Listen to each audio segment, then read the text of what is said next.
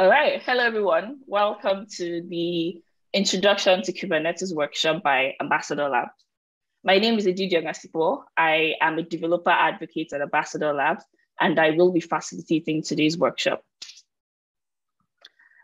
Here's a quick overview of what we're going to cover today. And it is my hope that at the end of this workshop, you'll be able to understand the meaning of Kubernetes and its basic concept.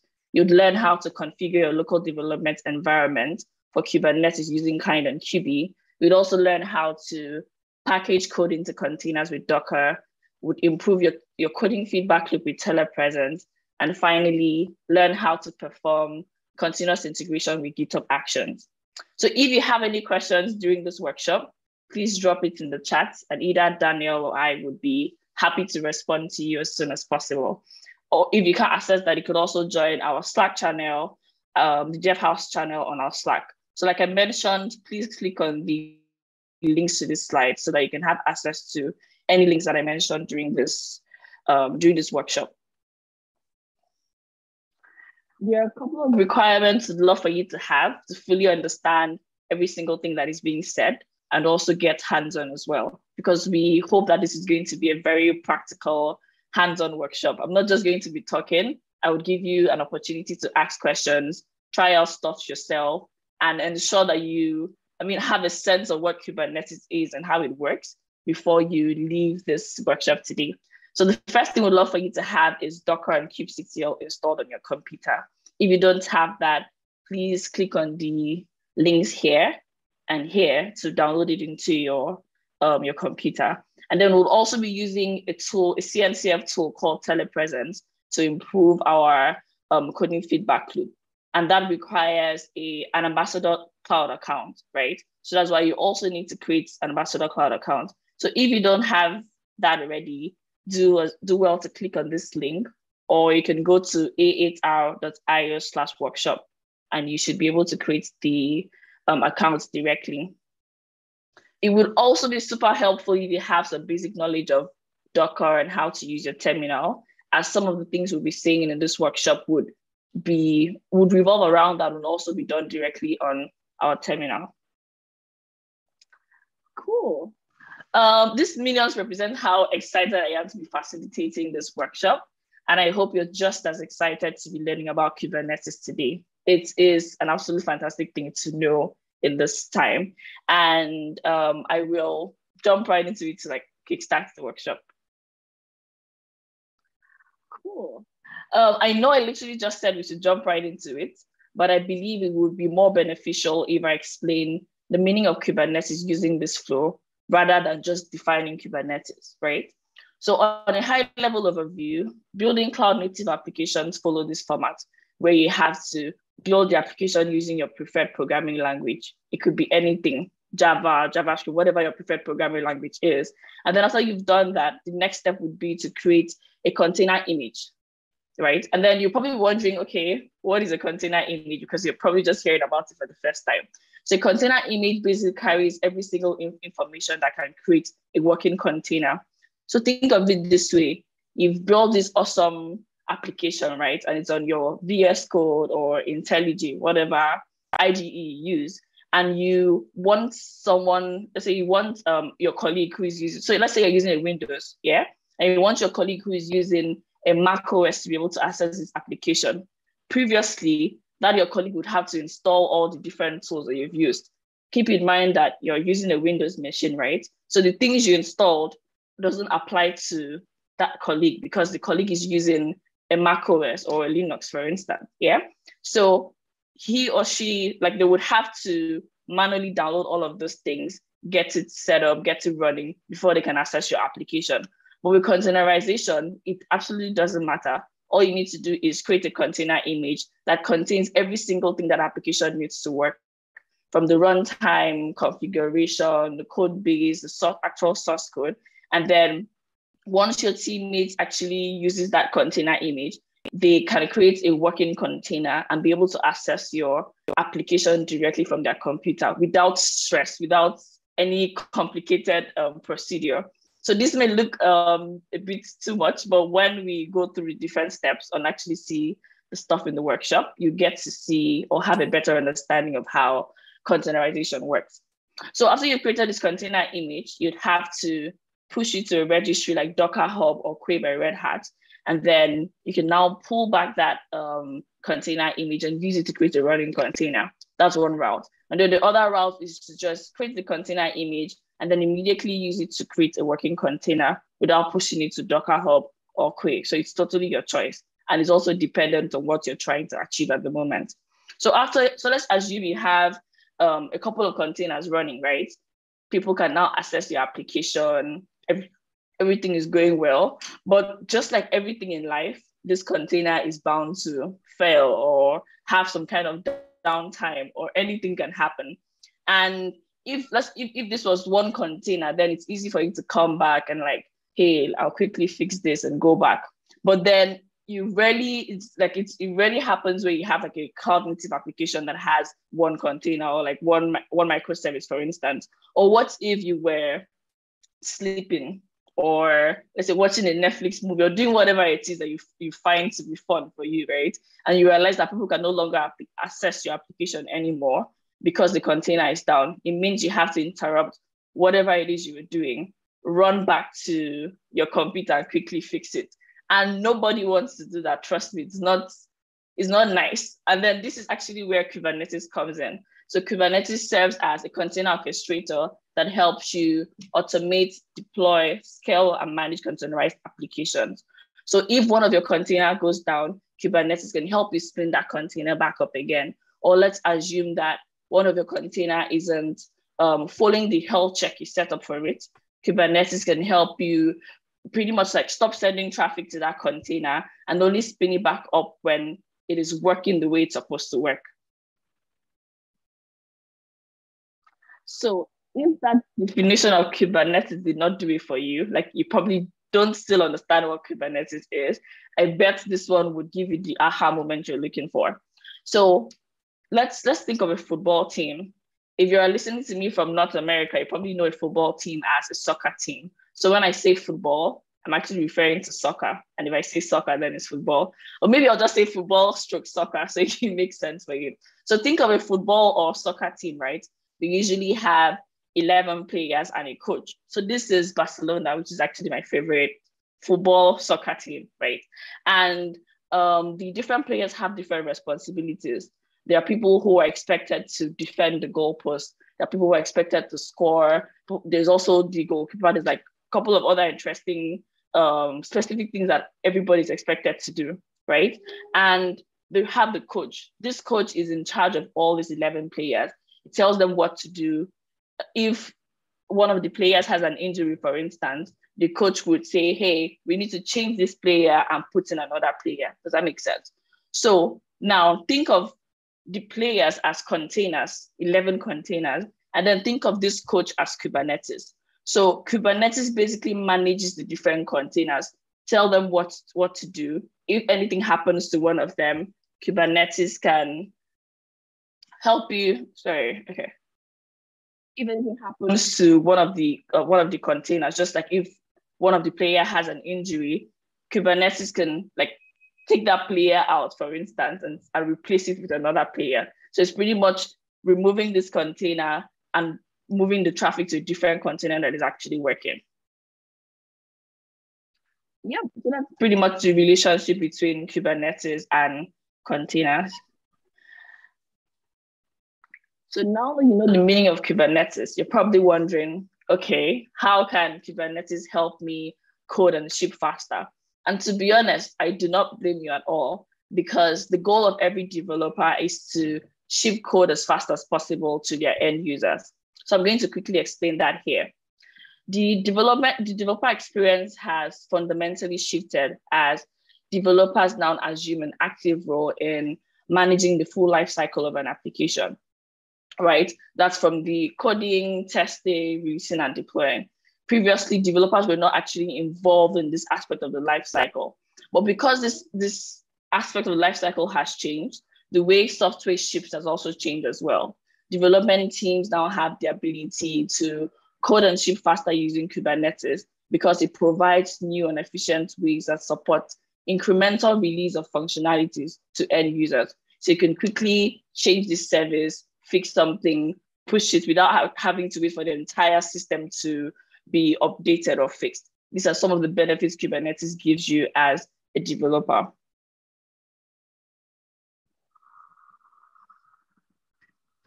So far, we've talked about the meaning of Kubernetes and how Kubernetes can help you code and ship faster. In this section, I'm going to explain some of the basic concepts you need to know to get started with Kubernetes. This is in no way covering all of the concepts, but if you know this concept, it's like a very great start. They're like concepts that you would always hear of whenever you're interacting with Kubernetes or containerization. So the first one on the list is a pod. So remember when I was talking about the flow of building cloud applications? If you can't remember, let me remind you. I said you had to build that application using your preferred programming language, create a container image, which is pretty much containerizing it. And then Kubernetes then orchestrates those different containers.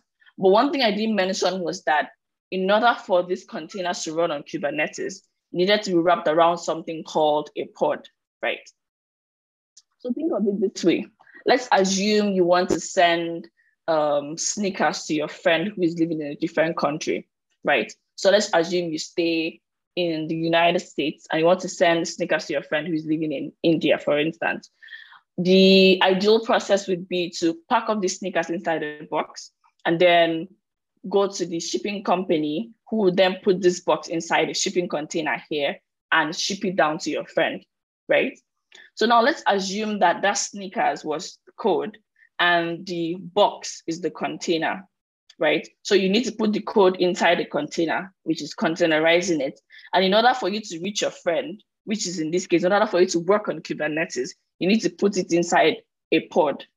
And then that pod would then make it work on Kubernetes. So think the same flow, sneakers, box. The goal here is to give it to your friend. And in order for your friend to receive it, it needs to be put into a shipping container.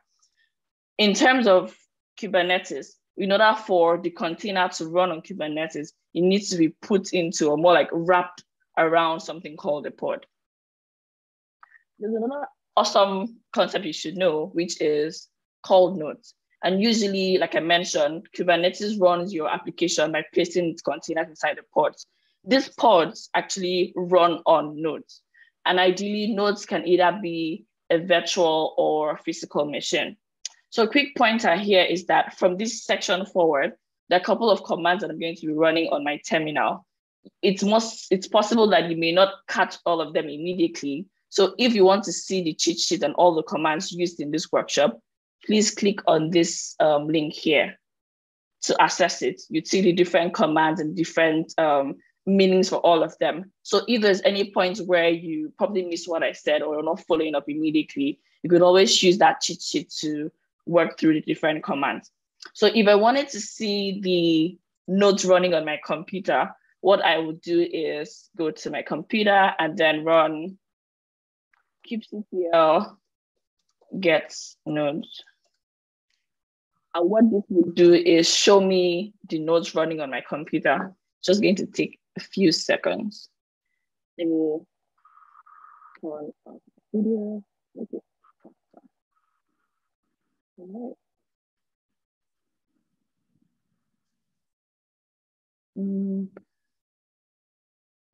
All right, cool. So why is this not working? Okay. So if you do kubectl get nodes, it would just give it a few minutes. I wonder why it's taking a bit of time. It shouldn't take that long. But what this would ideally do is show you the nodes running on this computer. And in this case, you'd see, so let me just quickly cancel this and open up a new one. This, okay, I need to enlarge this. And kubectl. Open, so yeah, that should work.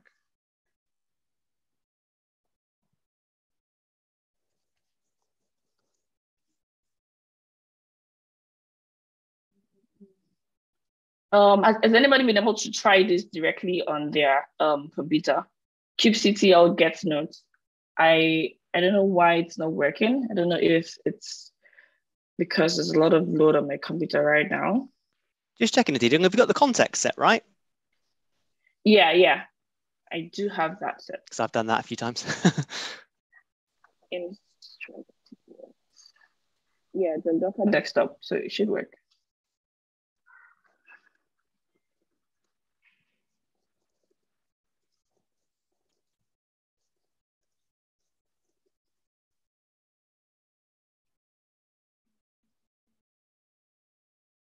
It's weird how all the other commands are working and this isn't. All right, so we'll just go ahead. Maybe that will probably work in a couple of seconds. I bet it's because there's like a lot of load on my PC at the moment, but I don't know for sure. All right, so ideally that would have shown me the nodes I have running on my computer, right? Which would have been Docker desktop. And then you also see that it has a worker node and a master node as well. And then we have something called a cluster. So a cluster is a collection of nodes for running containerized applications, meaning that it could have more than one node, right? Which a pod is running on. And usually every cluster has several worker nodes and at least one master node. The worker node is actually what hosts the pods, while the master node basically manages the worker node and the pods as well. That's pretty much trying to ensure that everything is working the way it's supposed to work. So far, we've covered some concepts around Kubernetes, right? And the first thing we talked about was containers. And we said that in order for these containers to work on Kubernetes, it needed to be wrapped around something called a pod. And then we also mentioned that this pod runs on nodes, right? So that I can see the container here wrapped around the pod, and then the pod is placed on the node. And then we said that a cluster is a collection of one or more nodes, meaning that this node now is inside a cluster, or this node is what makes up a cluster.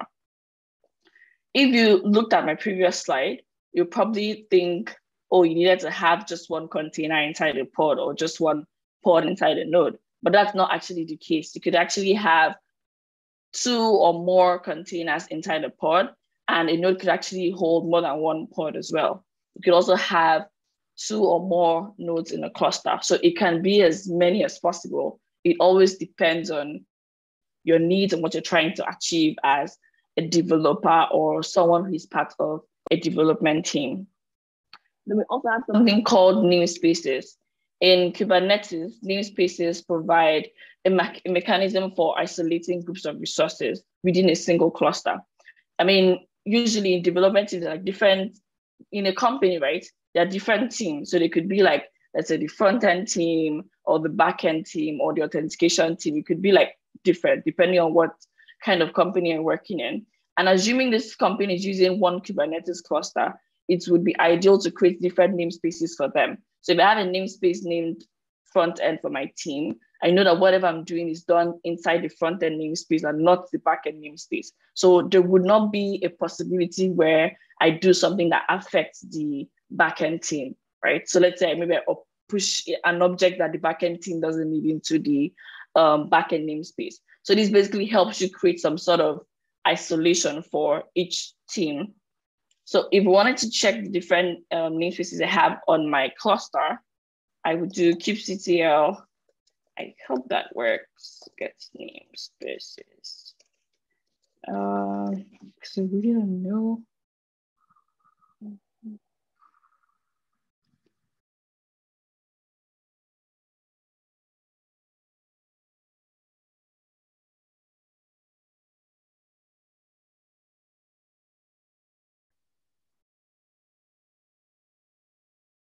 Try switching to a different kubectl.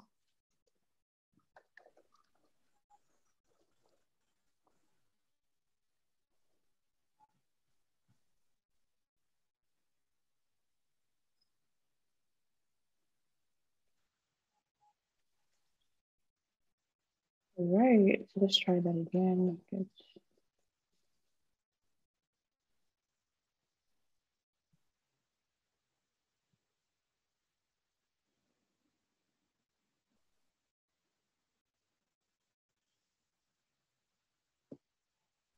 Hey, Edidiong, I see someone's put in the chat. I was thinking the same thing. Santosh has put in the chat. Okay, I think let me Doc see is that. hanging, I reckon. I Yeah, think you're, I think yeah. so. So let me try restarting a Docker to see You how gotta that love works. live demos, right? Always full of danger. Yeah. Let me try to restart that.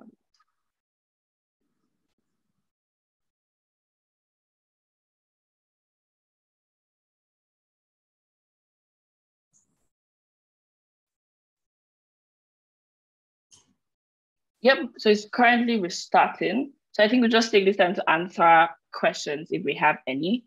And by then, hopefully Docker should be running. So let me go through the chat. Donald, do we have any questions you've not responded to already? We're looking good, Edidiong. Yeah, we had a couple of questions and I've pinged some answers back. Folks are mostly wondering how to get started, so I've given them a link to your slides. We should be good. Okay. All right, cool. Is anybody that has any other question about what has been said so far? Do you understand what Kubernetes means yet on a high level, or do you have any questions you want to ask? I think there's an option to turn on your mic to ask the question, or you could just like drop a message in the chat. Hi, Edidiong. Hi. Good evening. So sorry, I got in a little bit late, and so I just have like an overview of what Kubernetes is like. It's an orchestration of containers, but aside that, I'm not really sure. My knowledge exceeds that, so I don't really know what has what you like gone through. So I think I heard him say you shared a link. I don't know if you could share that again. Yes, just give me a second to find that link and share it.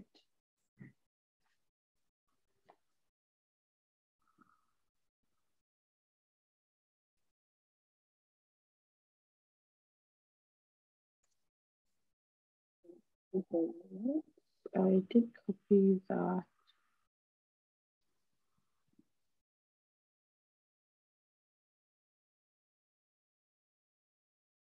All right, I just sent the link to the slides on chat. Can you access it now? Yes, I can. Thank you. All right, cool. There is a question, Edidiong, from Asimo.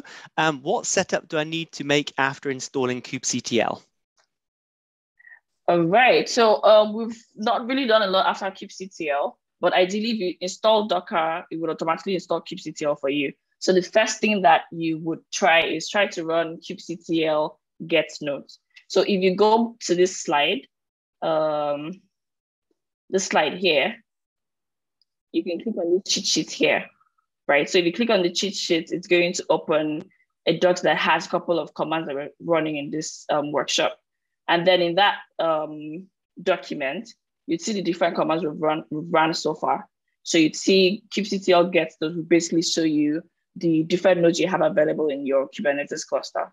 So you can try to run that and let me know if you have any issues along the way. All right, so it seems Docker has restarted. So let me quit my terminal and do that restarted as well.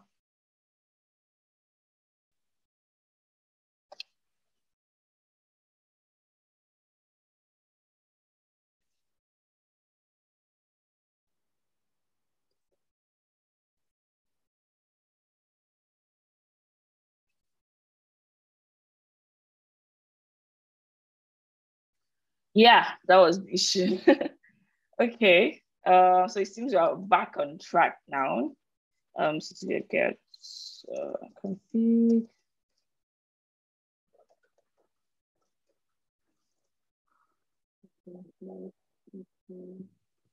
Desktop. Perfect. So try to run that again. All right, cool. So the person that asked the question around kubectl, have you been able to run kubectl get nodes on your computer?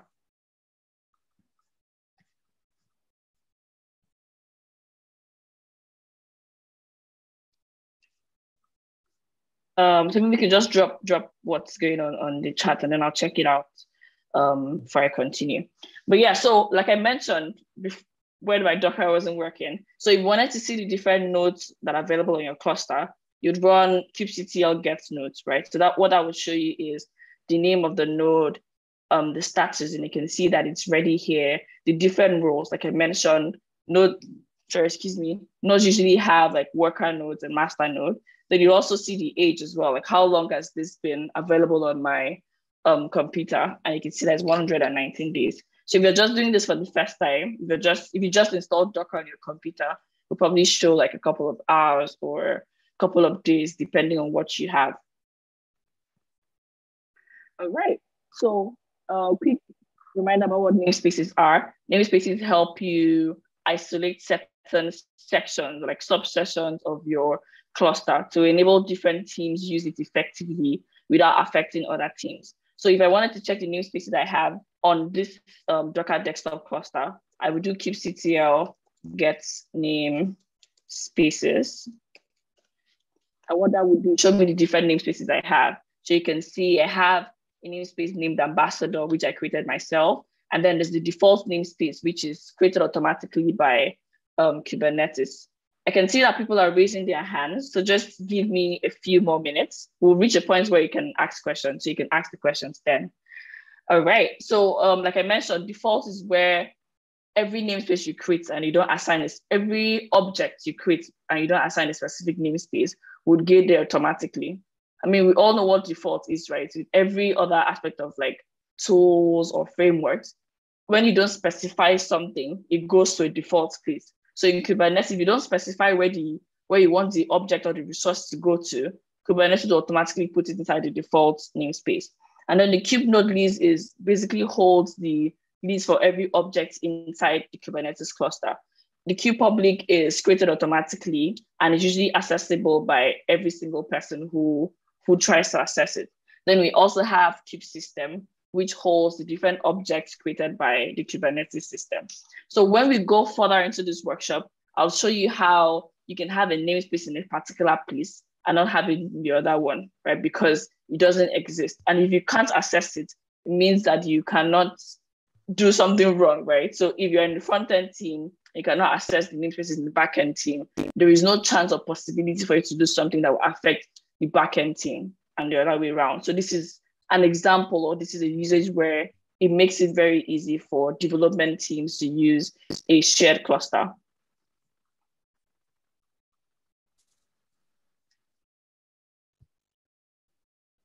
All right, the next thing we're going to talk about is context. So usually a context includes a cluster, a user, and a namespace. And then the current context is where your kubectl commands actually run.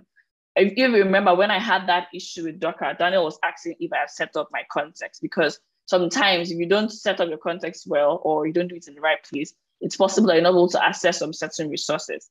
So if I wanted to switch between contexts in this cluster, what I would do is kubectl config get --context.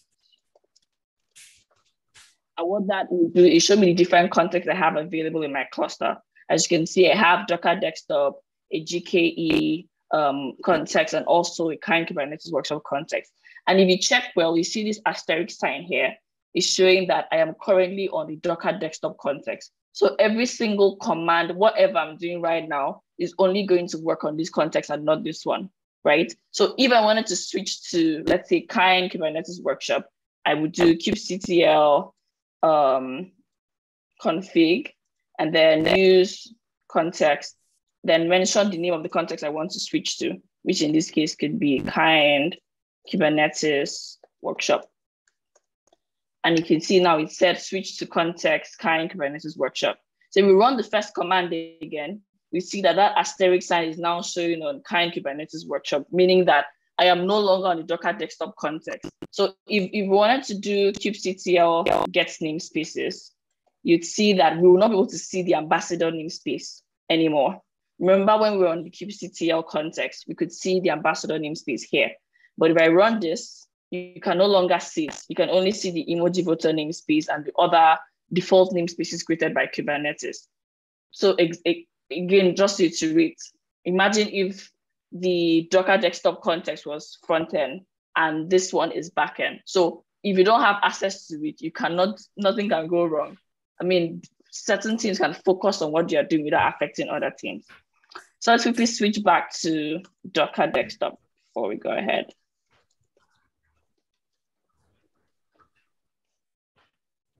And then finally, there's something called deployment. I mean, as a developer, right, when you hear deployment, you're probably thinking, oh, hey, I need to deploy this app, or I need to do this thing. But in Kubernetes, deployments actually define how pods should be deployed and how Kubernetes should manage the deployment. And it uses a declarative approach. So Kubernetes works in two ways, right? A declarative approach and an imperative approach. So far, most of the things we've done right now is using the imperative approach, where we're like, hey, Kubernetes, I need you to do this. I need you to show me the context. I need you to switch to a particular context. That's imperative. I'm telling you what I want it to do. Like, literally do this thing for me right now. And then declarative on the other hand is saying, hey, this is what I want to achieve. You're not saying, do this now. You're just telling Kubernetes what you want to achieve. And in that process, Kubernetes will literally follow the different steps it needs to take to help you achieve whatever you set to it. So if you say, hey, I need 2 replicas, for instance, Kubernetes would run the different processes that will enable you have 2 replicas of your pod. But the imperative on the other hand is literally saying, kubectl creates these replicas. I don't know if that makes sense. So deployments enable you work with Kubernetes in the declarative approach. There's a point where we're going to test a sample application. So in that part, I will show you what a YAML file looks like and how the declarative approach works. All right, so we'll just stop for a second and answer questions. And after we answer questions, we're going to move to how to set up your local development environment for Kubernetes. So pretty much like once you've installed Docker Desktop and kubectl, what next? How can you actually use Kubernetes effectively in your development workflow? So there was someone who raised hand. I don't know if that person has been responded to. I think it was Francis. I've been answering a few questions where I can, Edidiong. I think, Okay. So just checking in Francis, it looks like, seems like Kubernetes were turned off. So he's just good stuff, Francis. If for folks are following along, sometimes when you install Docker Desktop, it doesn't enable Kubernetes. So once you've installed Docker, you need to go to the Preferences menu in the menu bar and make sure in the dashboard, cheers, Edidiong, make sure that that Kubernetes is running in the dashboard that's shown. Yes, so let me quickly show you that. So if you go to Docker Desktop, you'd see, let me close this. So you go to the settings and you'd see Kubernetes. So what you have to do is click on this Enable Kubernetes, which would enable Kubernetes on your computer because it just enables Docker automatically, but not Kubernetes. So if I go to the Docker icon here, you can see that Docker Desktop is running and Kubernetes is running as well. So you need to see these 2 things in order to effectively use kubectl on your terminal.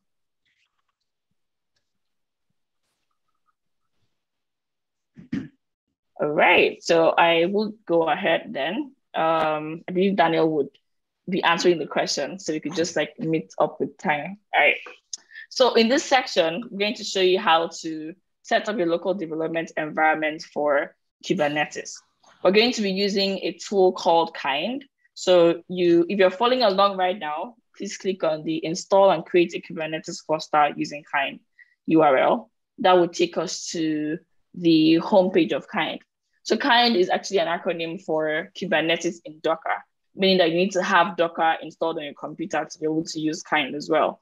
And what it basically does is gives us the ability to create Kubernetes clusters. So if we wanted to use it, click on the quick start guide and click on installation. Here, you see the different ways you can install Kind into your computer. So I love using Brew, but feel free to use any other preferred method. If you're using a Linux, there's an option of how to install it. If you're using Windows, there's also an option as well. So I'm going to copy this command, which is brew install Kind, because I'm using a Mac OS and Homebrew is literally the package manager I use. So if I go back to my terminal and paste that, it's going to, first of all, update Brew for me, since I already have Brew installed, and then let me know that I already have Kind installed on my computer because I've done that already. So I did that prior to this talk because I didn't want it to take a lot of time and make us not finish immediately. So you can see here it's saying one in kind 0.11.1 is already installed and up to date, meaning that I already have kind installed. But in your case, since you don't have kind installed, it's going to install kind into your computer, right? So after you've installed kind, the next thing you want to do is create a cluster.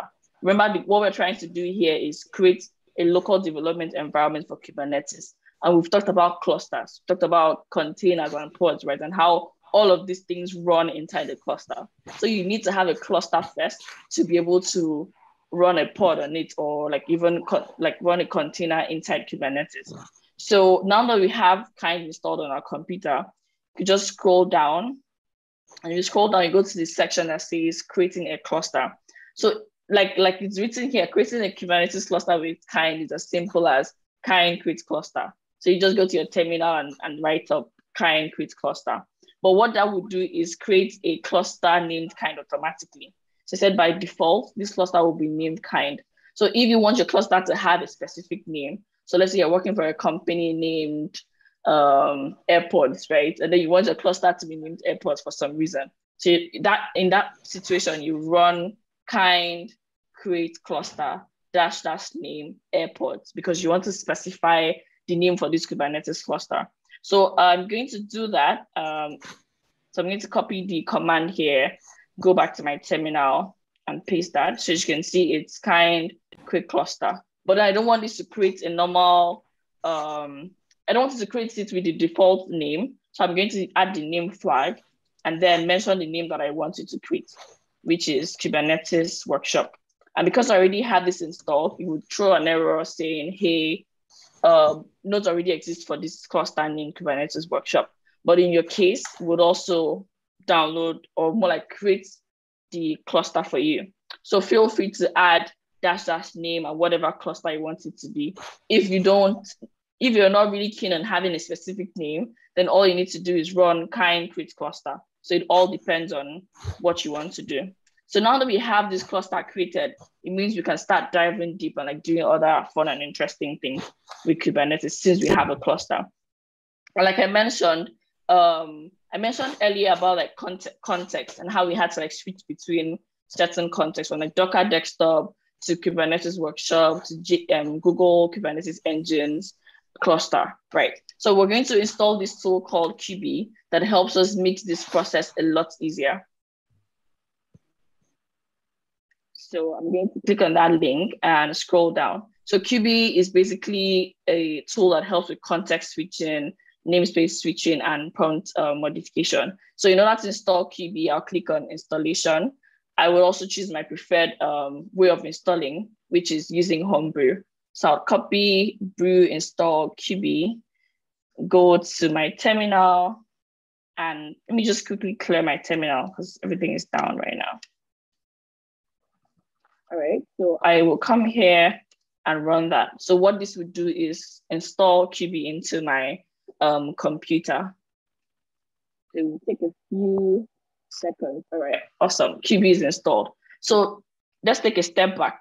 Remember when I wanted to do context switching, I had to run kubectl config get context to just see the context. But with Kubie, all you need to do is just run kubectx, and then you can see the different context on your in your cluster. So it makes things faster. And as developers, we want to be able to ship software as soon as possible. So we don't need anything that is going to waste our time. We want to focus on the actual code, right? So this tool makes it a lot easier for you. And aside from that, there's also another tool you can install named FZF, which basically makes Kubie a lot more interactive and improves the UI. So to do that, you scroll down to the usage section and click on FZF. Once you do that, it will be redirected to the GitHub repository. And what I'm going to do is go to the installation guide. And I'm still going to use Homebrew as well. So I'll copy that, go back to my terminal and run it. So you can see brew install FZF. Again, this will take a couple of seconds to install, or minutes, depending on how strong your internet is. All right, so I have FZF. So remember at first when we ran kubectx, it just showed me the different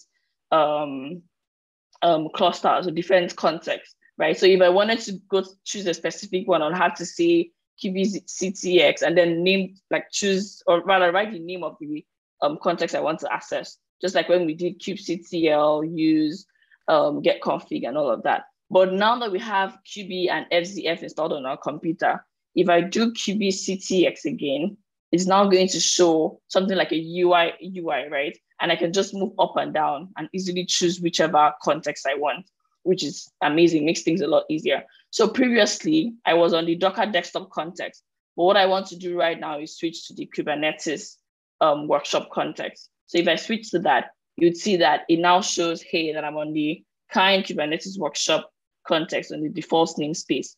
Another interesting thing about this is it lets you see where you're currently on.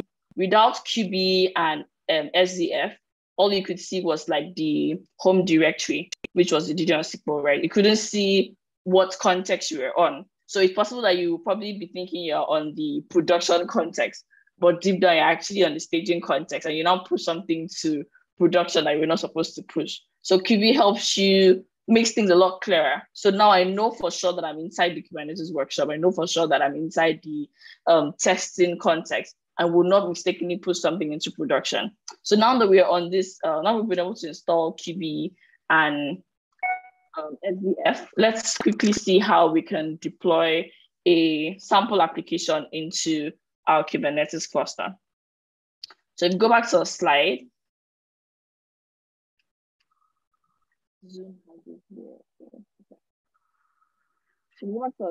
click on deploy the emoji Voto sample application. And when we go there, you'd see this awesome application that was built by the amazing folks at Buoyant. So let's quickly look at the deployment. Where we talked about deployment and how it uses the declarative approach, where you're literally telling Kubernetes what you want it to do. You're not saying, do this now, you're like, this is what I want. So you let Kubernetes do the stuff for you.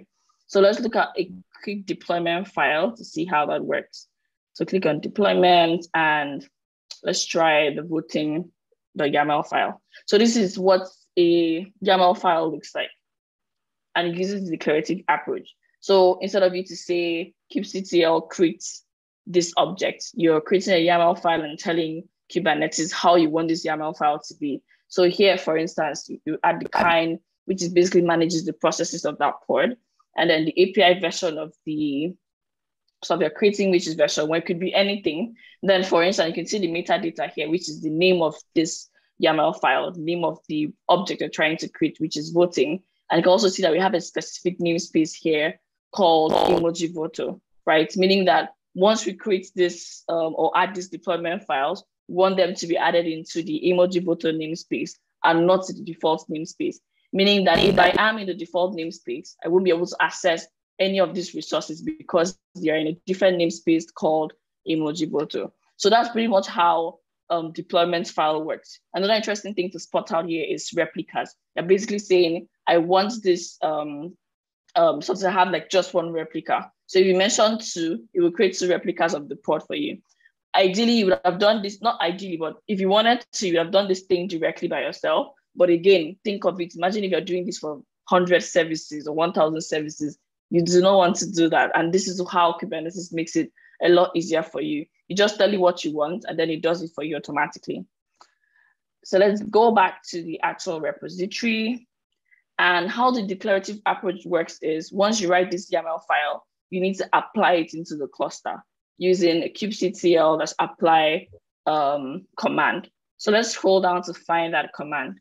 Yes, so this is it, kubectl apply -k and then the name of the deployment file. What you're basically saying is, hey, Kubernetes, I want you to apply all of these objects that I've created into this cluster. So even if I did not build this thing myself, I do not have to download whatever the folks at Buoyant used to build this application. All I want is to run it on my computer without any stress. So if I copy this, I think I do have this already. So let me try to delete I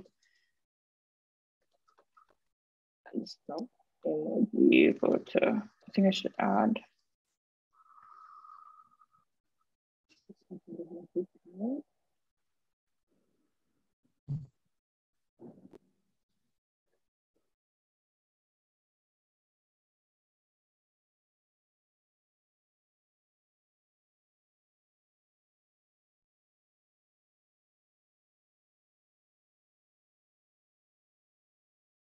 For me, this is your delete namespace. Okay,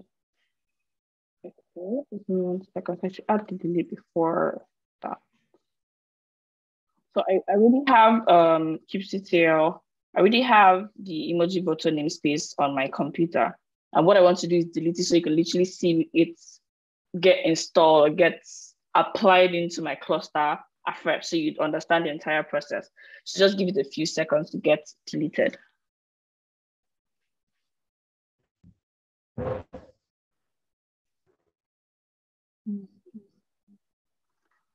can notice that Frank was still raising up his hand. I don't know if his issue has been fixed. Oh, okay. Frank, have you been able to figure out what's wrong? Or are you still experiencing any issue? No, I'm good now. I'm running. I'm following you. Okay, awesome. Fantastic. All right. So it does take a while to delete namespaces because of what might be running in there. But just so you can follow along. So if you go to that repository that I mentioned, copy this URL, go back to your terminal and then paste it. So when you do that, we see that it applies the different resources in that namespace.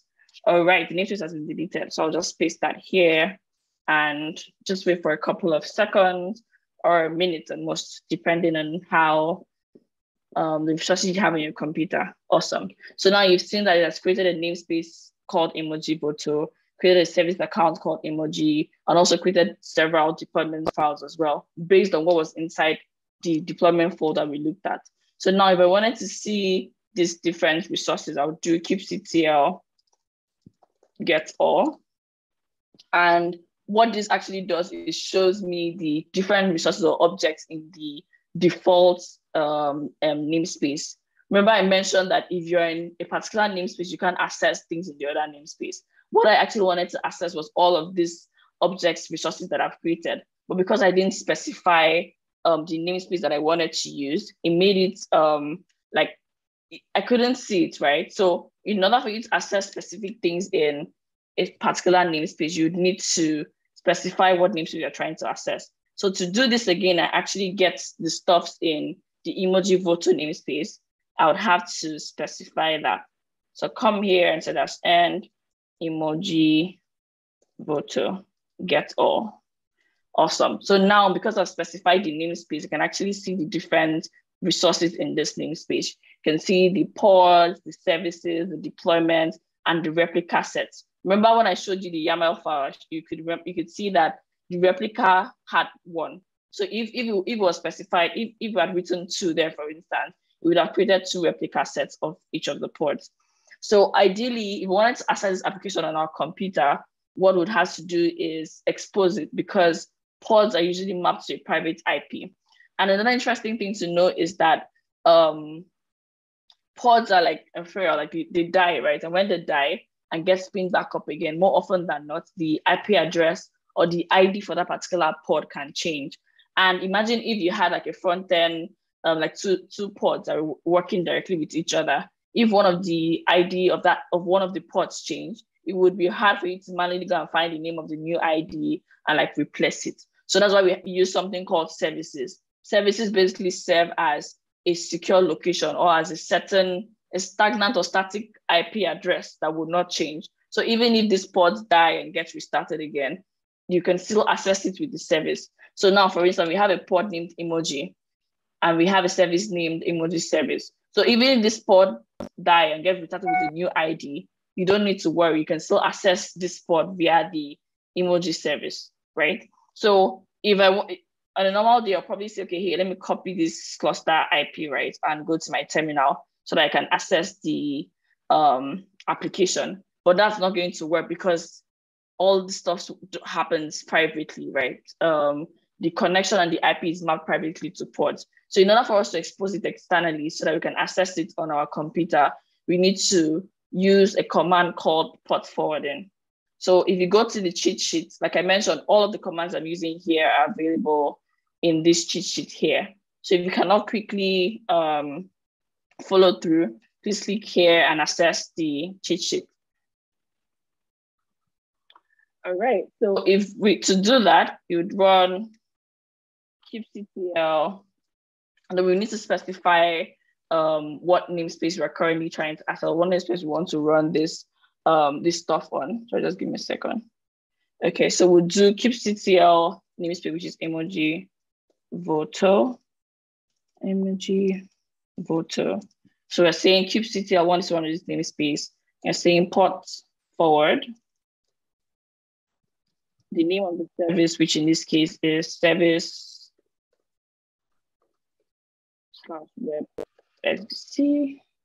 and what port you want to access it externally. So I want to access it on 8080. And to do that, you already have the internal port here, which is 80. So you say 8080 for external port, then include the internal port as well, which is 80. So if we run this, you see like saying forwarding from 127.0.0.1 to 8080. So if you go to your local host right now, so if you go to localhost 8080, you'd see that we've now been able to access the emoji voter application directly in our computer. So for context, this was not something we built. We don't have the source code of this application on our computer, we don't. But with the power of containerization and Kubernetes, we've been able to run this application directly in our cluster on our computer. So we can like test it, see how it works, give feedback to our colleagues or whosoever built the app, and quickly move on to the next thing. Awesome. So next session, not sure if anyone has any questions. Just quickly check, and if not, I'll go back to the next slide. All right, cool. All right, so in this next session, we'll talk about how to actually perform containerization. And after this, we'll go on a quick 10 minutes break, then get back and talk about how to use Telepresence and continuous integration with GitHub Actions. Those are really going to be fantastic sessions. So do take a 10 minutes break after this last slide and come back. All right, so when I started this workshop, I talked about the flow of cloud native applications. You use your preferred programming language to build it, containerize it, wrap it around the pod, and then run it on Kubernetes. So here we'll actually talk about containerization, how to actually containerize an application using Docker. So we're going to be using an awesome quick start guide on Docker. So the reason why we're doing this is we're trying to let you see resources that you can use eventually, right? So after this workshop, you can always come back to these slides, go to these different quick start guides and access them and work through them by yourself. So first thing we'll have to do is clone this repository, the getting started repository on Docker.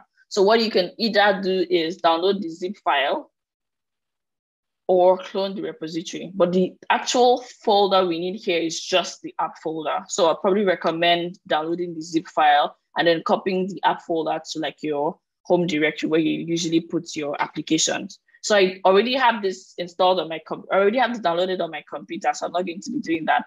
But like I mentioned, you can either clone, then specifically remove the app part, because you run every single thing, it's going to take a lot of time.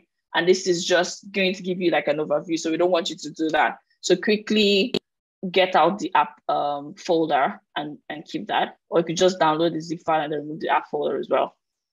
Then if you go to the Docker quick start guide, you'd see pretty much what I just said. The first step you need to take is download the app content. So like I mentioned, clone or download the zip file. And after you've done that, we're going to create a Docker file. So how, remember you had to create a container image and then use a container image to create a running container. And how Docker knows, or how Docker understands how you can create a container image is to write some sets of instructions in a Docker file.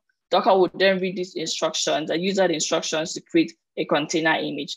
After this container image has been created, you would then build the container image to turn it into a working container, right? Now, when it's available as a working container, you could then access it on your computer or just push the Docker image to a registry like Docker Hub or Quay by Red Hat or any other private registry that you want to use. So to do this, we're going to copy this command here, then go to the app folder, assuming you've been able to get that. So I'm going to cd into app because like I mentioned, I already have it already, and open it.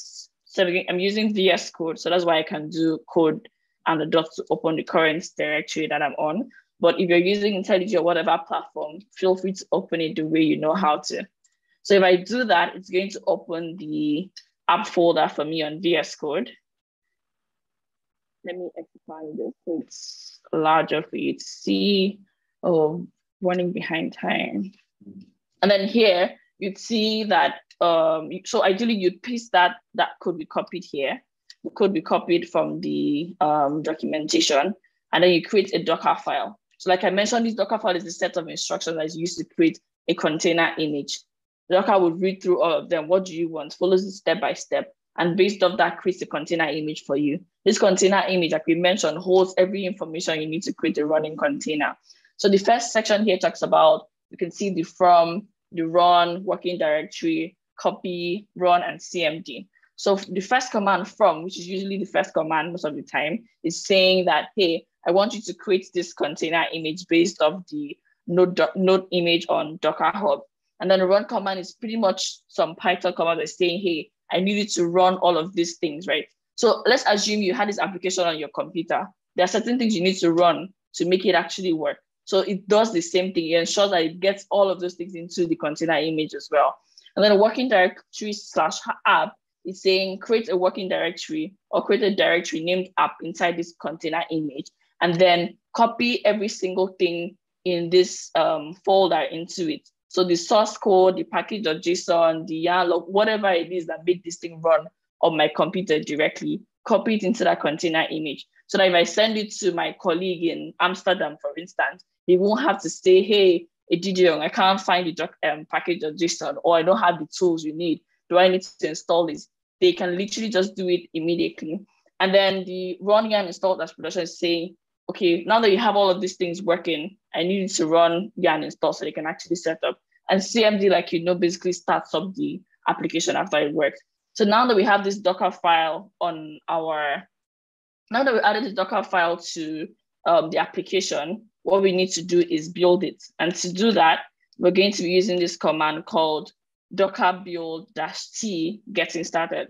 Getting started is the name of that Docker file. And then -t is basically adding a tag to it, like, okay, hey, we want to give this build a name, which is getting started. So if you copy that and go to a terminal and run it, it would take a couple of seconds or maybe a minute or less, depending on, again, on how, like the resources in your computer and how fast your internet connection is, but it would be able to create a working container image for you. So if you go to your Docker desktop now, you'll be able to see this getting started.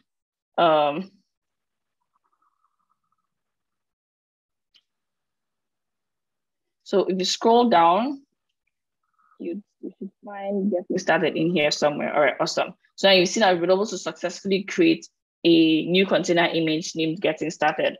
Now that the container image has been created, like I mentioned earlier, what you now need to do is turn this container image into a running container. So we've been able to build this, right? We've been able to turn the first container image, which was the Docker file, into a running container by building it. And what we actually now need to do is access it directly on a computer, for instance. So now we're going to do Docker run and -p -dp. D basically makes your container run in detached mode, while -p is used to signify the port you want it to run on.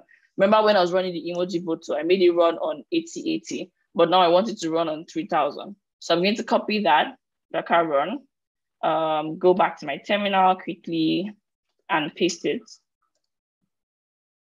All right, cool. So if you go to localhost, it shows you the stuff. And if you go to localhost 3000, you will see that we should be able to access this application on our computer. Again, we did not build this. We don't have all the necessary resources, but we can actually do this as soon as possible. So let's say one of my to-do is I learn about Kubernetes, for instance. I can actually add that. So this is pretty much how you containerize an application. You ensure that you create a Docker file that contains the necessary instructions you need. And based off that, you can build it into a running container. Then from that running container, you can actually like run it and access it on your computer. So remember I talked about two different routes. if we had built this Docker file and after we created the Docker file, we'd have probably built and then pushed it to Docker Hub. But we didn't go through that. We just built it and then immediately ran it directly on our computer. But if you want someone else in your team to access this container image, you'd have to push it to a registry like Docker Hub or create a private registry by just running. So with Docker, you run Docker push, the name of the container image. And if you go to Docker Hub, you'll be able to see that container image there. So all you need to do is copy the link to it, send it to your colleague, and they're able to run the image and access this application directly on their computer without any stress or without installing any of those tools. Cool. So one other thing we're going to do before we go on a 10 minutes break is to try out this tool called Dive. Dive basically helps you see or like understand more about your containers. Is it using an effective amount of space? Is it efficient? Is it working properly? So in order to install that, we'll click on inspect a container image using the Dive tool, and it would take us to the Dive repository as well. And what we'll do is quickly scroll down to the part where you have to install it.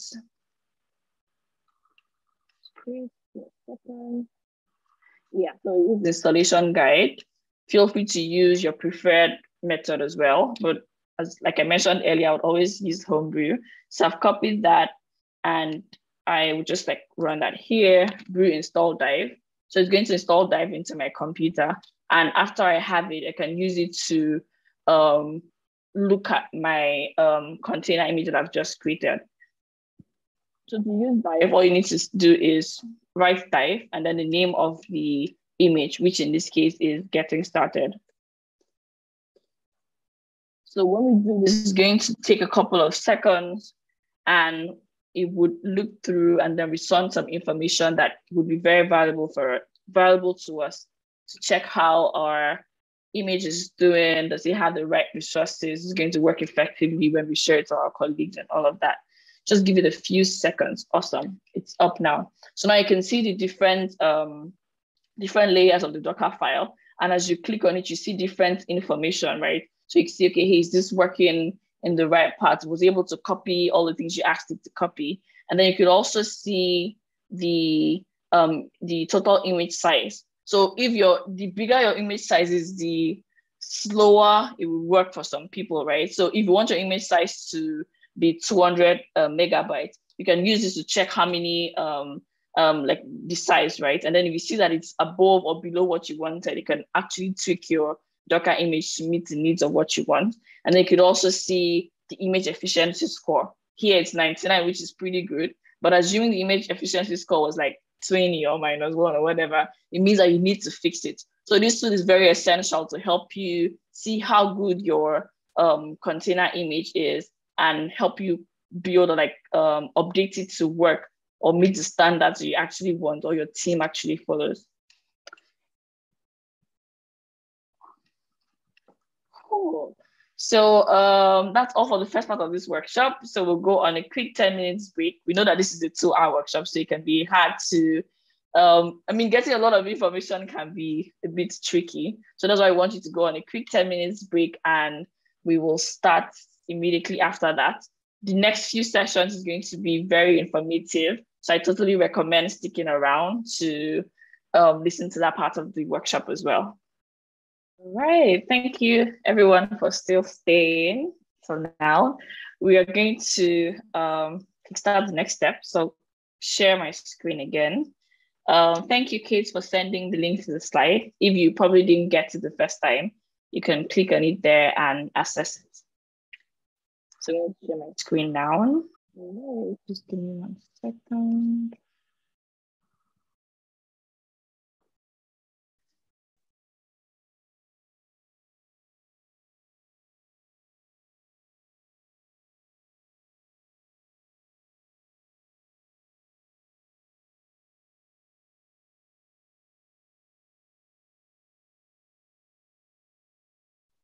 All right, cool. So yeah, let's go ahead and start.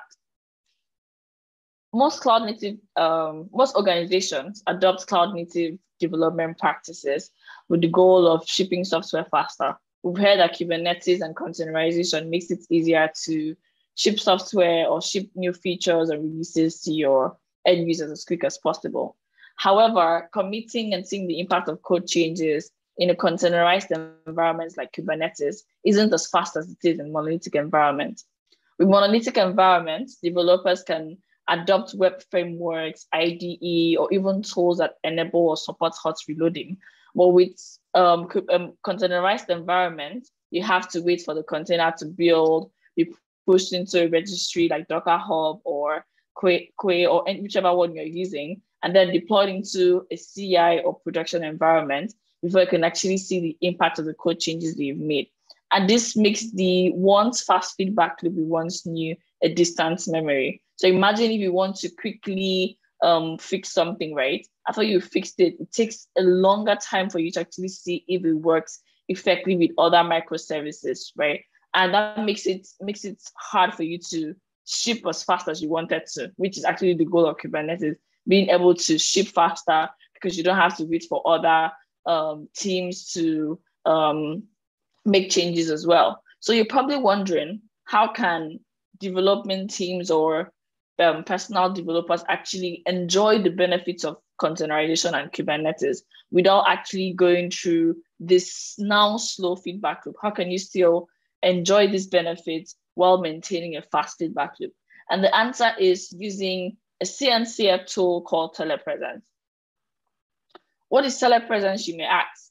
Telepresence is a CNCF tool that enables developers to connect their local development environment to a Kubernetes cluster to enable super easy debugging and development directly. So we're going to use the quick start guide by the Telepresence team. So to do that, we'll click on this URL. And like I mentioned earlier, you have to create an Ambassador Cloud account. So if you don't have that, please check in the chat. You see Kate's message. So once you click on that URL, you'll be able to create an Ambassador Cloud account, which would be very useful in this section. So please, if you've not done that yet, please go ahead and do that. So this quick start guide has a pre-configured remote cluster. So we're going to be using that cluster instead of the Kind cluster we had created originally. So to activate this cluster, right, we have to click on the get a free remote cluster here. So if I click on this, what this is going to do is get me signed into Ambassador Cloud. So because I already have an account, it just says, hey, you are logged in, and closes the window and brings me back here. But assuming you don't have an Ambassador Cloud account yet, you'll be required to choose your preferred sign-in method or sign-up method. Then after that, you'll be required to also select the team. So if you're using GitHub, you select your username there. You can either use GitHub or your Google email. So now that I've been able to activate that pre-configured remote cluster, the next thing I want to see is the different services that are inside this application that I want to test. So if you click on the service catalog here, service catalog is a tool or like a place that lets you see your services from like staging to production to development, right? So it makes it's more like a collection of these different services. Okay, we try to reload that. Should work now. Awesome. Cool. So if you go to service catalog, like I mentioned, you'll be able to see these services: the emoji service, the voting service, web app, and web service. These 4 services make up the emoji voter application we'll be interacting with. We had initially deployed this emoji voter application where we're learning about deployment and how to actually deploy object resources in a Kubernetes cluster. So this actual one now is that same application, but this application has a bug. So what we're going to do is fix that bug and then use Telepresence to test how the service that we've just fixed, or like the code change we've just made, interact with other services, and see how Telepresence can make it super fast for us to get feedback on how our updated code changes actually work, instead of having to build a container, push it, and then deploy it back to actually check them. And you know, when we're working with Docker, yeah, it was a bit fast because that Docker image and the code of that application was very small. Remember I mentioned that we wanted to only use app. We didn't want to use the entire getting started because it was going to take a lot of time. And most microservices and most most cloud native applications usually have tons of microservices. So imagine if you wanted to do that for every single change you make. The wait time is going to be a lot. So something that you would have done in like, let's say 5 minutes, you probably end up doing it in 10 to 20 minutes. So imagine if you can cut down that wait time while still enjoying the benefits of Kubernetes and containerization. That's pretty much what Telepresence helps you achieve. So let's see how it works in action. So I'll close this and go back to the quick start guide. Like I mentioned, we're using the emoji voter application. So let's click on the remote demo cluster to see how the application works. So now, if I vote for the laughing emoji, I will see it on the leaderboard, right? But then if I vote for the donut emoji, for instance, it throws an error basically saying, hey, you've not been able to vote for this donut. You should go and pick another one. So if I pick any other one, it's going to work. But the donut emoji isn't working. And I mean, we love donuts, so we want this donut emoji to work. So we're going to fix that, that bug and then use Telepresence to test how the new code changes work with other services. Remember I mentioned we have 4 services here. Let me quickly go back to the service catalog to remind, the voting service, the emoji service, the web app and web service. So once we change one service, we need to be sure that this service is working effectively with other services that exist and make up this, this cloud native application. So to do that, we're going to copy this command. So the fixed version of the emoji voter application has been prepackaged into a Docker container. Ideally, if we had a lot of time, we would have cloned the repository, go to the code base and literally fix it. But because we're trying to ensure that you get the gist as soon as possible, we did all of that. We fixed the bug and then we packaged that into a Docker container. Remember I talked about writing code in your preferred language, containerizing it. So we literally containerized it to make you run it on your computer without having to install any single thing. So to do this, we're going to copy this Docker command, go back to our terminal. And this, all right, I need to clear my screen. Just 1 second, so you can see everything effectively. All right, cool. So if I paste this, it's going to take a couple of seconds. So you see it's putting the latest image and then it's running Telepresence. It's like launching Telepresence with daemon, launching Telepresence with a daemon as well. Just a few more seconds and we should be connected to the remote cluster. While we're waiting for that, let's see if we have any questions. If I go on the page, All right, cool. So now we've been able to connect our local development environment, which is like our workstation here, to the remote Kubernetes cluster, which is the one we just created now. And you can see now we now have these services that we had seen here, the voting service, the emoji service, the web app and the web service, now running directly on our computer. It feels like we are part of, or we're inside the remote cluster. So now that we have this setup, now that we have Telepresence setup, what we need to do is create an intercept, right? And then the intercept is basically, let me scroll down there first so you get the gist. All right, so before we do that, let's look at the application. So remember I mentioned that we've already built, or like we've already fixed the bug and packaged into a container. When we're talking about Docker, I showed you how to use the Docker file, and then we had to access that application at localhost 3000, if you can remember. So right now we just want to confirm that this thing is working on our localhost first. After we've confirmed that, we can now test it with the other 3 services. So in order to do that, we'll go to localhost 8083 to see if it actually works. Like, did we actually fix it well? And remember, this is the remote cluster, right? But this is localhost. So if you click on vote on your favorite and click on the donut emoji, you see that it actually works. You can see the donut emoji here, meaning that this is the fixed or the updated version of that emoji voter application. So everything is working perfectly. We can access it on localhost. However, we can't still get the right thing here. It's still not working here on the remote cluster.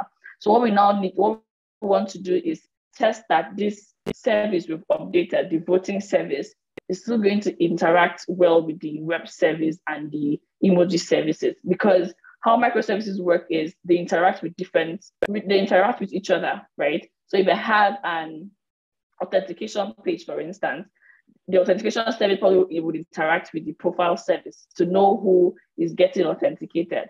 So in this case, we have the voting service, the emoji service, and the web service. The emoji service works with the voting service. I need to see the emoji before I can vote on it. So now that I've fixed it, I want to be sure that the voting still works effectively with the emoji service. I don't know if that makes sense. So what I'm going to do now is create an intercept with Telepresence. And I'm basically saying, hey, I want it to reroute the traffic that would have gone to the voting service on the remote cluster to my local machine, because I want to see if these changes I have made is working effectively with the other 3 services without having to do Docker build, Docker push, deploy inside the CI or production, like none of those things, just straight up checking how it works immediately. So to do that, we're going to run a command in Telepresence intercept, the name of the service, which is web, and then the port, which is 8080. So I'll copy this command, go back to my terminal. Let me quickly close this up. Go back to my terminal and run it. And once I do this, there's a couple of, okay, it's telling me that there's Telepresence, there's an updated Telepresence version. So that's, you don't have to worry about that. I mean, you could always update the new one. But yeah, so it's going to ask a couple of questions because it needs this information to create the right headers and like the right, using the right ingress controller. So I'm currently using a mystery ingress, which is like about traffic. So I would use the ambassador here. It picks up the actual stuff. So since it's the actual thing, I could have just left it as default, so just copy and paste it. So I want the ingress code. The ingress is at port 80. So I'll write 80, and it's not using TLS. So I'm going to say no. If it was, I would type in Y, which means yes. And I would also paste ambassador here. And what that would do is generate a preview URL for me, which would show me how my updated service, the code changes I have made, actually works with the other 3 services in the remote cluster. So just give it a couple of seconds and it should be up in no time.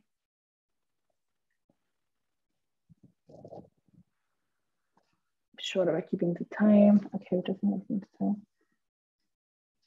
time. Okay, it is working now. Awesome. So now if I go to this secured URL, I can actually see how my service would interact with the other 3 services, because I created an intercept saying that, hey, I needed to reroute every single traffic that is being sent to that service that I updated in the remote cluster to my local machine. So on this remote cluster here, every services here right now, the services in the remote cluster, the voting service, the emoji service, they're all directly in the remote cluster. But if I paste this preview URL here, what I'm actually seeing now is the updated service on my local machine working with the other 3 services in the remote cluster. So now I can test to see how it is working. Is it actually working with the other services in the remote cluster? If I eventually push this thing, would the users be able to access my application effectively, or would I realize that there's a bug somewhere and have to come back and fix it all over again? So let's test it out. Moment of truth. So if we click on let's try to vote for any other emoji for a start. So if we vote for this, you'd see that, oh, it showed well. And if we vote for the emoji, sorry, the donut, you'd see that it has also been updated. We now have 2 donuts, meaning that we've been able to confirm that our code update and code changes is actually working effectively with the other services in our remote cluster. So now I can send this preview URL to my teammate or my manager, whoever is supposed to review my code changes, to tell the person to quickly review it. If they are comfortable with it, I can now push a commit and that can be shipped to production immediately. We don't have to build the container and run it directly on our computers. Again, you could have tons of services. This application just has 4 services, right? Most farming applications have more than that, hundreds and thousands of them. So our computers can only do so much. As much as you're trying to code, you're also trying to respond to a Slack message or reading an email. So your computer is sharing all of these resources. So it can be hard for you to do all of that and so run hundreds of services directly on it as well. It's going to make it very, very slow and sometimes even impossible to work. So that's how Telepresence helps you do awesome things, get feedback with immediately, share a secured URL with your colleagues for easy collaboration. They can check it out. If they're not comfortable with it, you can quickly go back and fix it, send the preview URL to them again. And once everybody in the team is comfortable with the code changes you've made, you can then ship it, like send the commit in, and it will be pushed to your staging or production environment. Is there any questions before we move ahead? We have success. Okay, I think Daniel has covered that. Thank you, Daniel, for responding to the questions. Happy to help. All right, so we're going to quickly cover continuous integration as fast as possible because we are way behind time. And continuous integration is a really interesting thing you also need to know as someone who is diving into Kubernetes. And GitHub has a fantastic documentation about it. So we're going to use that here. Again, like I mentioned, the reason why we're going to these resources is we want you to know that they exist. We want you to be able to find them eventually. So continuous integration is a software practice that requires or encourages frequently committing code to a shared repository. Instead of having to wait for 1 month before you commit your code, you commit it as soon as possible. And some of the benefits of this is that it enables merge, like it reduces merge conflicts. Assuming Daniel and I worked on a certain engineering team, right? So Daniel has been working on his code for like 1 month, and then I'm also working on my own code base for 1 month. We are both working on the same code base, but we're fixing different things. Chances are I'll probably delete something that Daniel is trying to improve, right? And because I have been doing this for 1 month, Daniel has no idea, right? So when we now eventually push our code, there will be lots of merge conflict. It will be so hard for us to figure out what is going on because this is the code that has been updated for an entire month. That's going to be like a lot of code changes. So continuous integration is a motion that you should commit your code as soon as possible. Hours, minutes, days, right? It shouldn't take a lot of time because it enables you to reduce the amount of time you have to debug or find an error or make like certain code changes. And then we have a couple of different organizations that have tools for continuous integration and continuous delivery. We're going to look at some of them that are actually supported or actually involved in the CNCF space. So I'll click on that URL, which would take me to the CNCF landscape for CI/CD, and you can see different interesting tools like Argo, Forks, Harness, GitLab, GitHub Actions, Jenkins, and the rest of them. If you want to use a CI/CD tool that is specific to the CNCF Foundation, then you should use the ones that are highlighted in blue because it means that they're actually under CNCF. But every other ones that are not highlighted with this blue line are tools owned by corporations who actually, like GitHub, for instance, we all know GitHub and GitLab. So they also have their own version of CI/CD. So in this section, we're going to actually be using GitHub Actions. So I'm going to click on GitHub Actions here and then click on the website to access it. So GitHub Actions basically provides a way for you to automate your workflow from idea to production. So when you push commits, right? So let's assume I have fixed the bug in Emoji Voter and I want to push it to the repository, right? So I can set a certain flow that ensures that every single person uses the right like alignment or ensures that if there's no white space. It could be something complex. Maybe have I written tests or have I done certain things that I need to do to ensure that my application is very secured. So GitHub Actions enables you to do some really interesting stuff. We're going to cover like a quick overview, but there's so much more you can do with it actually. So if you click on Get Started with Actions and click on the Quick Start Guide, we're going to access it. And how GitHub Actions work is you need to have a directory called .github. And then inside that .github directory, you have another one called Workflows, where you can now create different workflows for your application. So let's go back to our slide and click on the deploy a lightweight CI pipeline. which will take us to a sample repository. Feel free to do this with your own repository. You don't have to use this one. So what I want to do now is click on actions. We actually have one here. So I'm just going to quickly delete that so we can just like create one from scratch now. All right, so let's go back to code and click on new file. So I want to create a .github /workflow file as specified here. So I'm going to copy this, go back here and paste it.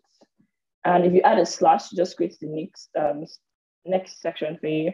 So now when we created the .github /workflows directory, what we want to do is create a file named github-actions-demo.yaml. This is where we actually include the set of instructions. What do we want this action file to do?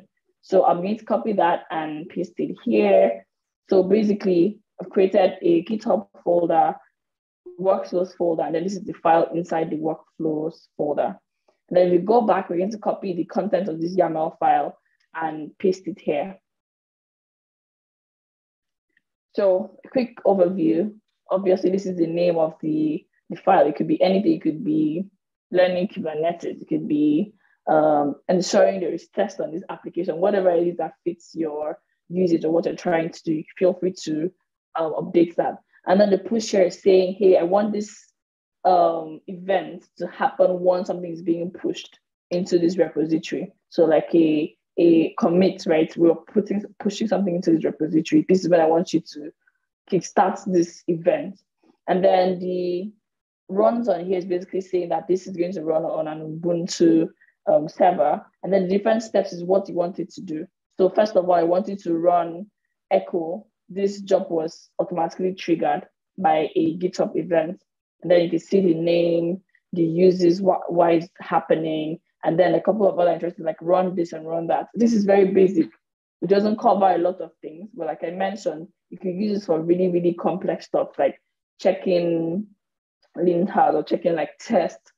I mean, it's also very efficient or useful when you're working with an open source organization. You know, we have so many contributors. So you want to ensure that every contributor is following a certain format in the way that code is written. So instead of manually commenting on every pull request, hey, you did not do this right, please go and do this. You can set up this. And if when they send a pull request or push to the repository and realize that it fails, they can immediately identify what the problem is, go back to their code base, fix the issue, and send another PR again. So now that we've done that, what we want to do is commit the new file. So we're going to click on create a new branch for this commit starter pull request. So if we click on propose new file, it's going to move us to the actions workflow where you see that original file that I had deleted. So if we go back here, so we're going to create a pull request.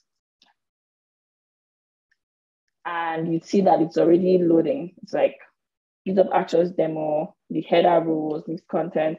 And if you click on this, you see it say successful in 5 seconds, meaning that whatever test we had set or whatever instructions we had given has been successful. So assuming that we set up something that ensures that I didn't add any full stop in my code. This is just a very random example.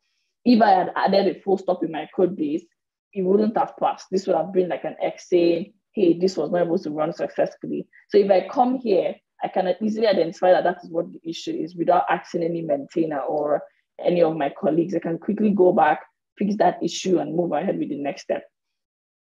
So if you try to open this, you see the different flows it followed. The current operating system, virtual environment, GitHub permissions, and all that fantastic stuff. So this is pretty much how GitHub Actions work. And like I mentioned, it's just a quick overview to just let you understand how you can use GitHub Actions to perform continuous integration. But if you want to go deeper into this, feel free to click on these resources here and you see the quick start guide. You see more complex stuff and you can actually check them out in detail. It is very useful and can come in handy on certain situations. I'll quickly check if there's any question. I don't think there's any question. All right. Okay, wrapping up, we've covered a lot of things in this workshop, a lot of them. So far, we've been able to talk about the meaning of Kubernetes and its basic concept, how to configure a local development environment for Kubernetes using Kind Kubie. You've also learned how to perform containerization by packaging your code into containers with Docker. You've learned how to improve your coding feedback loop with Telepresence. And finally, how to perform continuous integration with GitHub Actions. We know that learning Kubernetes can be very challenging for some people, right? So I just want to let you know that we are here for you. And by we, I mean all of us at Ambassador Labs. We created a resource where you can find information about Kubernetes, from like how to use it in terms of coding, shipping, and running your applications. So if you're interested in checking out this or like diving deeper into Kubernetes, do click on this link on the slide, or go to getambassador.io/Kubernetes Learning Center, and you see some really great resources, written text, videos, and some challenges that you can work on as well. And based on those things, you can actually improve your skills on Kubernetes. If you have any questions, we have a Developer Learning Center Slack channel on our Slack at a8r.io/Slack. So you could join in there and ask us your questions. And I, or Daniel, or anybody from our team would be happy to respond to you, because we're really keen on helping you understand Kubernetes. So we're like here for you to answer any questions you may have. Thank you so much for staying up to the end of this workshop.